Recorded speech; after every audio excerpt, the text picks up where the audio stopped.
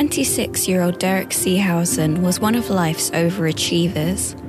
Athletic, smart, and a medical student, Derek was liked by everyone he met. But one night in August of 2014, Derek left his home, walked down a Los Angeles street, and vanished into the night. This is the Case Remains podcast, episode 7, The Disappearance of Derek Seehausen. Derek was originally from Philadelphia, but had moved to California for college. He'd originally been studying chemical engineering before switching to biological engineering, and eventually deciding to take the plunge and enroll himself in medical school. He had plans to become an orthopedic surgeon, but a medical condition affecting his foot meant that he couldn't stand for long periods of time. We'll talk more about that later. Undeterred, Derek explored his options and landed on anesthesia, a highly renowned and challenging field that he could work around with the problems with his foot. It was August of 2014, and Derek was about to start his fourth and final year at the University of Southern California. He was doing extremely well academically and consistently performing at the top of his class. In fact, in both his US medical licensing exam and his medical college admission test, he scored in the 99th percentile. I think it's safe to say that he was a pretty smart guy. On the night of Tuesday, August 5th, Derek had been hanging out with some friends, a standard occurrence for this well-liked, popular young man. At around 9 p.m, he headed home, telling his friends he had to get up for work early the next day. The night had passed without incident, and Derek seemed like his usual happy self. But when he didn't turn up for class that week, his friends knew immediately that something must be wrong. Derek never just wouldn't turn up. Derek's family soon got in touch with the police, who didn't mess around when it came to launching an investigation. They conducted interviews, searched people's homes, and took sniffer dogs over to Derek's apartment, hoping to find a clue as to where he might have gone. Within a couple of weeks, Derek's family had also hired the services of private investigator Thomas Martin. When an initial search of his home provided no clues, police looked to surveillance footage to try and paint a picture of Derek's movements after he left his friends on August 5th. But what they found only left them baffled. At 10:33, about an hour and a half after he left his friends, Derek went to Vons, a California supermarket chain, and was caught on CCTV cameras withdrawing $200 from an ATM. Those who knew him said that this was highly unusual because Derek never carried that much cash. While he was at Vons, he also bought some milk and cereal, which was later found in his home. Though some of the cereal had been eaten, the milk was left untouched and put away in the fridge. He didn't hang around long and left the store only 5 minutes after he arrived, returning to his home between 10:40 and 11:15. We know that he was home at 11:15 because he made some edits to his Google Docs. The edits he made were pretty unusual. He changed all of his passwords, potentially so that people would be able to access them after he left. But if there was anything of significance contained in the Google Docs, his friends and family haven't made it public. Derek didn't use the internet for anything else at that time, and it wasn't long before he headed out of his apartment again. At 11:34, Derek went to his friend's apartment nearby and dropped off some keys that the friend had loaned Derek so that he could use the apartment to study while the friend was away. Though they had arranged for Derek to drop the keys back, he was doing it earlier than scheduled. There were computers at his friend's apartment, but an examination of these revealed that Derek didn't use them while he was there. At 11:42, he was seen on camera leaving the apartment. Just over 10 minutes later, at 11:54, Derek made a payment to a friend on his phone. He was repaying a $3,000 loan that his friend had given him to help pay for his medical school tuition. Just like with him dropping off the keys, this was done earlier than planned. Derek had agreed to pay his friend back with interest, but the pair had arranged for it to be paid back after Derek graduated. The friend had no idea that Derek was paying him back early, and even sent him a text the next morning asking him why he'd sent him the money already. There was something else unusual about this. Derek paid the money back from his student loan, but he would have known in advance exactly how much the student loan would be. So why did he suddenly no longer need the loan his friend had given him? As it turned out, the loan repayment was the only money that Derek ever spent out of his student loan for that year. We know that Derek went home after he dropped off the keys at the apartment, as his iPhone that he used to make the payment was later found in his room. Just 1 minute after Derek had paid back his friend, he was seen on CCTV cameras walking west on Sunset Boulevard and crossing north to Alvarado Street. He wasn't carrying any kind of bag with him, but he was wearing different clothes from earlier that evening. When he left his friends, he was dressed in blue jeans and a blue shirt. In the footage, he's wearing a jacket, hoodie, shirt, and plaid cargo shorts. According to his friends, the jacket and hoodie combination was unusual. Derek hated wearing multiple layers of clothing, and very rarely even wore a jacket. Plus, it was 65 degrees that night. That's 18 degrees for us non-Americans. So hardly the type of weather for a double layer, especially if you were then just going to pair it with cargo shorts. He was also wearing distinctive trainers, which helped to identify him from the surveillance footage, a pair of almost neon blue and yellow New Balance running shoes. The very last footage of Derek was captured at 12:02, walking north on Alvarado Street. Let's talk for a moment about what was found in Derek's apartment. A photo of his desk shows his iPad, laptop, wallet, keys, and his iPhone plugged into charge, along with a few other just bits of paper and stationery, and the John le Carré book, Tinker Tailor Soldier Spy. The paper bin next to the desk was empty, although there's no way of knowing when Derek last took out his trash. Missing from the wallet were Derek's California state ID and the $200 that he'd taken out at Vons. The rest of his room, while not exactly tidy, was pretty typical for a med student in his final year and showed no signs of any kind of foul play. His car was parked at his apartment exactly where you would expect it to be.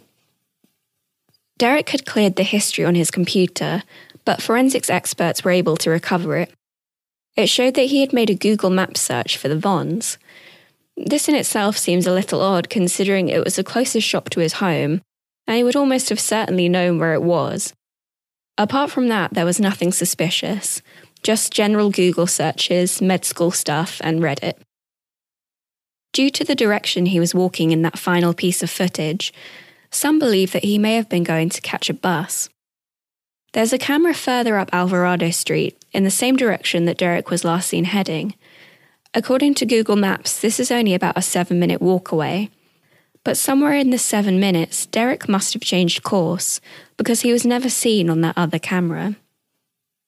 The Vons that Derek had visited earlier that evening was in between where he was last seen on the camera and the intersection that we know Derek didn't reach. There are 4 different bus stops surrounding the Vons, all easily reached within just a few minutes' walk. At the time Derek was last seen, there were still buses running at 3 of those 4 stops. The number 2, the 200, and the 92. So that's 3 potential buses, each going in 2 opposite directions. Of those 6 routes, one of them seems pretty unlikely. The 200 northbound bus goes only a couple of blocks before turning back around. Derek had a car of his own, so wouldn't normally be one to take the bus if there was somewhere he wanted to go. Also, forensics on his computer, iPad and phone, which were all left at his house, showed no evidence of him looking up bus routes prior to his disappearance. However, we do know that he was at the Vons earlier that night and he could have looked up the schedules while he was there. Because the Metro bus security footage is wiped after 3 days, there is no way of knowing for sure if Derek ever got on one of these buses, or if there was some other reason he could not be traced walking northbound on Alvarado Street. Some of the bus routes mentioned stop off near the ocean or are well connected to wilderness and state park areas, which is another reason why some people who knew Derek think he may have got on board. Derek was a keen outdoorsman, loved to hike and camp, and was extremely athletic. He even placed 5th in an Ironman competition, which, by the way, involves a 112-mile bike ride, a 2.4-mile swim, and a 26.2-mile run. But there is also another strange tie to the outdoors. In a post that has since been deleted from the website helpfindderek.com, Derek's brother Daniel said, "When Derek was 18, his father disappeared unexpectedly. This was not preempted by any sentiment outside of his father's normal attitude. His father was found, after being missing for several weeks, by relatives in the wilderness near a rest stop. It appears that our father left without warning because of unhappiness, depression, or bipolar disorder. Ultimately, this happened again a few months later. What this means for the search with Derek is that he's been exposed to someone close in his family disappearing without warning. Additionally, Derek has experienced someone close to him going to the outdoors when they disappear and waiting there for extended periods of time." He goes on to emphasize Derek's extreme love of the outdoors. Sure enough, his friends spent the first couple of weeks combing the local trails, posting flyers and asking local hikers to keep their eyes peeled. But still there was no sign of Derek. A month later, on September 5th, a possible sighting was called in by none other than an LA police officer. He had been out on patrol looking for another man when he spotted a guy who looked remarkably like Derek on an LA Metro bus. Police were able to get footage of the man, which was then also handed over to the Seehausen's private investigator. 5 days after that, on September 10th, another person called in a sighting of a man who looked like Derek, shuffling along the Pacific Coast Highway, about a 2.5-hour drive from where Derek was last seen. The shuffling part is important. Remember the problem Derek had with his foot? Derek suffered from bilateral plantar fasciitis, which is basically caused by a strained ligament in the arch of your foot. It can cause pain and swelling and could definitely affect your walking if you were on foot for extended periods of time. According to friends, Derek had tried everything under the sun to try and ease the pain of the condition, from changing his diet to anti-inflammatory injections. Though the condition had caused him to change his pathway into medicine, it didn't seem to have upset him too much. In fact, the very day he disappeared, he told a fellow classmate, Gabriel Waterman, about his excitement in pursuing a career in anesthesia. When no leads had turned up 5 weeks after his disappearance, Derek's mother, Jean Garda, private investigator Thomas Martin, and Derek's best friend, Shu-Han Hee, gave a press conference at the USC Medical School, where Jean delivered this emotional message. He has left such a void in our family. Derek has 3 brothers, an older one at 28, and a 25-year-old brother, and a 14-year-old brother. And he has a sister, a 16-year-old sister. The 2 younger children are they idolize Derek, and they're struggling to understand what happened and where he is. My 16-year-old daughter has had such a hard time. A couple times she's broken down at school, and we've had to go get her. She's just so filled with grief and devastated and bewildered. And it just makes no sense to us. As Tom said, Derek was full of life. He often talked to me about the interesting things he was doing in medical school. I had a lot of interest in medicine myself, and so he would call me with interesting things, send me videos, send me links to articles. And he also loved the outdoors. He loved to hike and scuba dive and camp. And he said he was living the dream in California, and I knew we'd never get him back from California. He loved the outdoors here. A week before he disappeared, he posted to his Facebook a video of himself scuba diving through kelp, and he was hamming it up with a lobster and saying, "I'm feeling super." And then he called me and asked me about Christmas because one of his friends from Colombia had invited him to go to Costa Rica with their family and wanted to know what our plans were if we were going to see my parents at Christmas. And Thursday, before he disappeared on September 5th, he emailed me with the dates for next spring's medical school graduation. So none of this makes any sense to us. If Derek happens to watch this, and I pray to God he does, I want to say to him that we love him and we want him back. He's left such a void in our family. And I know that it would be very hard for him to come back. Very, very difficult for him to come back. But he needs to do that, and we love him, and we want him back.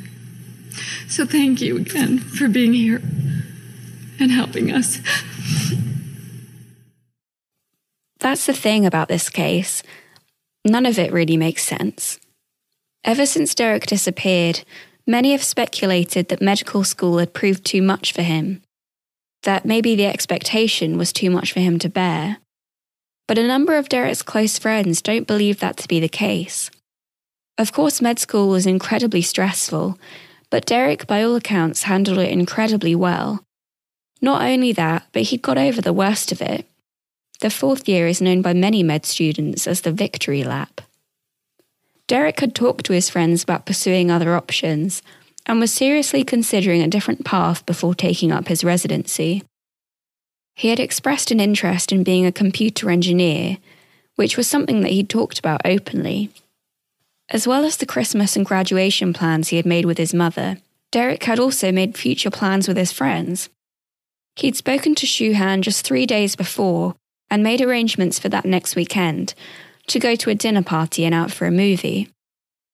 He'd also potted new plants, ordered parts for a machine that he was building, and made work arrangements for rotations in September and October in hospitals in San Francisco and Atlanta.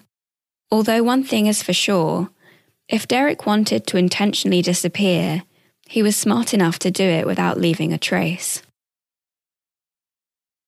As far as the investigation goes, the clues have all but dried up in the disappearance of Derek Seehausen.